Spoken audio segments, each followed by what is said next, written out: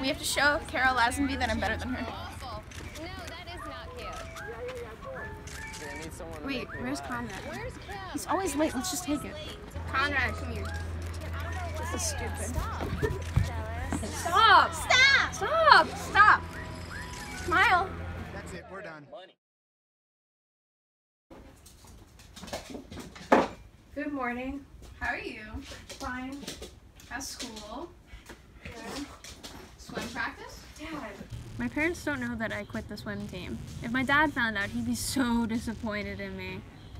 I mean, my mother, well, Beth wouldn't really get. Good morning, Beth. I don't have time for shit today. I'm going out to brunch with Carol Lazenby today. She's Joe Lazenby's mom. Nice boy, that Joe. Conrad could learn a lot from him, like respect. Alright, I'm heading out. I'm gonna be late. Have a good day. I love you.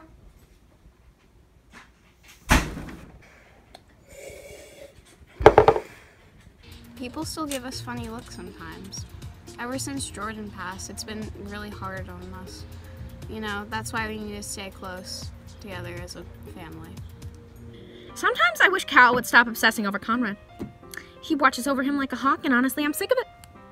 He's more obsessed with our son and concerned with his well-being rather than planning a trip that we could all enjoy, hopefully without Conrad. I just want to make sure my son is okay. I'm a man of safety. I will do whatever it takes to protect Con.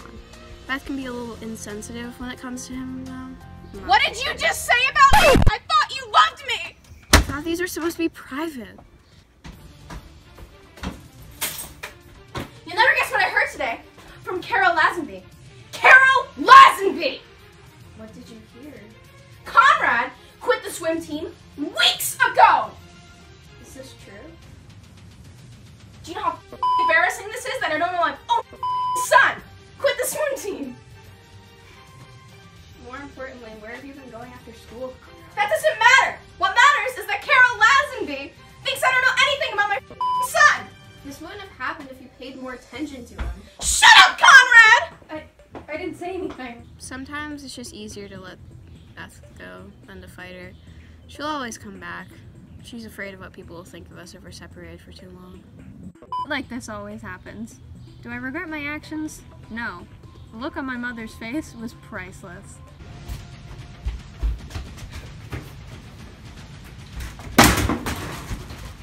Has anyone seen my diamond earrings? No. I think I lost them. I can't find them anywhere. It's okay. We'll just buy you new ones. They cost $75,000! How did you manage to lose them? You probably stole them, didn't you, you little I didn't touch your earrings!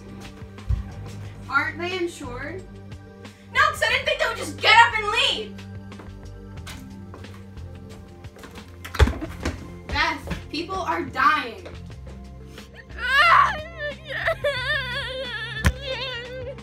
Mom has such an ugly crying face. It's so funny when she cries. At the end of the day, it doesn't matter what disagreements we have. We're still a family. We'll go through a lot together, and we still love each other. Except for Beth. She only loves herself.